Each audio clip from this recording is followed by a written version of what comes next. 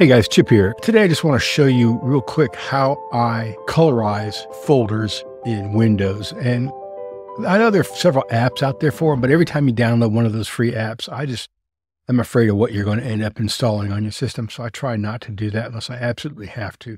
This is just a manual way you can do it.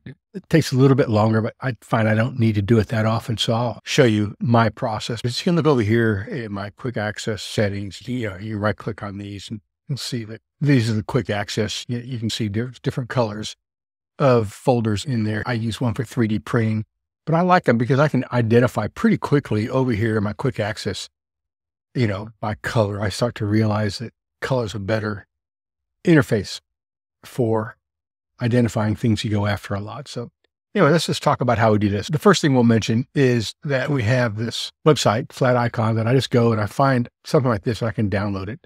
If I click on it, I find I only need 256, free download right there, attribution required from King Design Flat. So this is a PNG file. And when you download it, you can open it up in something like Photoshop. In this particular case, I'm just going to go under here and I'm going to add a hue saturation filter to this. And I'll just move the hue all over.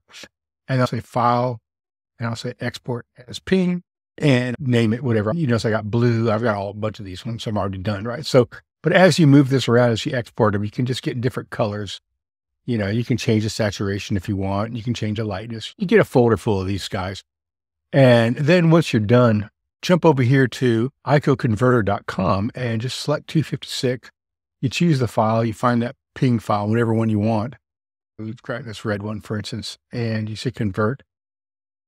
And you'll see that when we go into this folder, there it is right there. So there's the ICO file. So now, how do you apply that? Let's take a look at that. Let's go back to here, and let's say that I want to colorize my GitHub icon. I'll go here, I'll go find this folder GitHub, I'll right click on it, I'll go into properties, and under properties there's this customize button, change icon, and then browse to that folder wherever you saved it, right?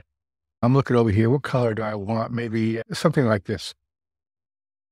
Lime one, we'll do that one. There you go, open. Okay.